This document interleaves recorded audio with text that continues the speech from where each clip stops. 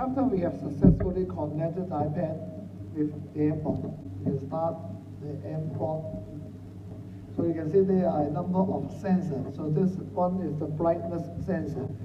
If I put my hand above the top of the mBot, then the brightness will drop to 0 because there is a sensor at the top of the mBot. So it will detect the amount of light shining onto the mBot.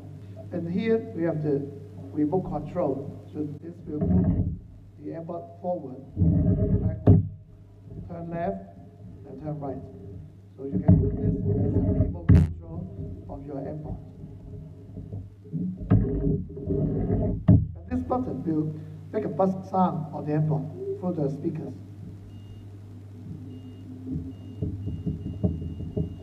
And the sprint button makes the mBot move forward at a rapid speed for a number of seconds.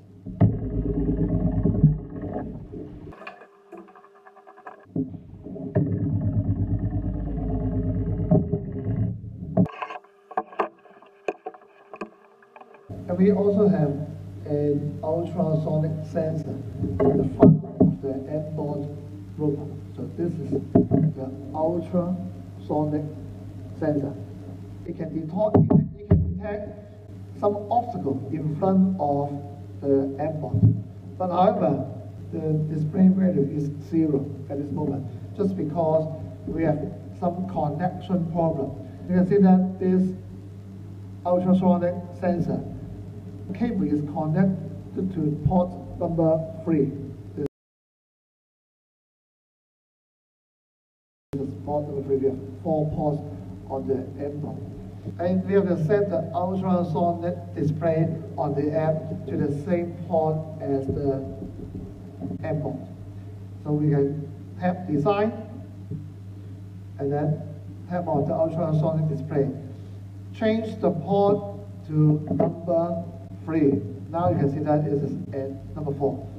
Tap number 3, confirm, and then go back to play. You can see if I put my hand in front of the mBot, the distance will be just 2 to 3 units. If I move my hands away, you can see that the value increases. That means it can detect obstacles in front of the mBot.